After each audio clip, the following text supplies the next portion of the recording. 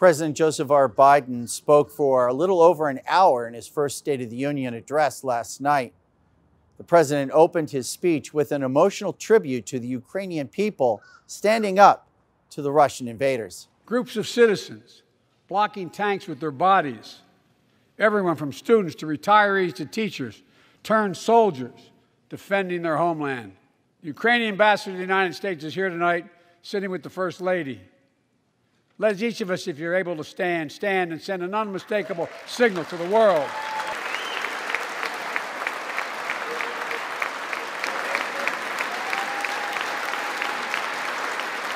Biden also pitched for his stalled legislative agenda.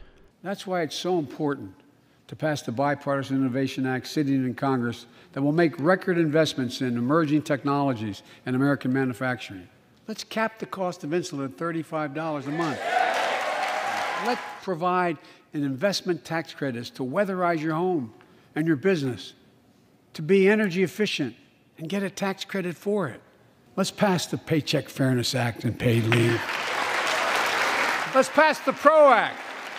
When a majority of workers want to form a union, they shouldn't be able to be stopped. Another key component of the president's speech is the effort he made to assure the American people he was not the hostage of the left. We should all agree the answer is not to defund the police. It's to fund the police. Fund them. Fund them.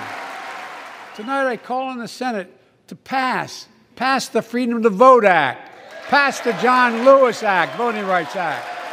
One of the initiatives the president announced last night to combat oil prices was his release of 30 million barrels of oil from the Strategic Oil Reserve. But before the president's speech was over, oil prices had already spiked up $5 a barrel in the Asian markets.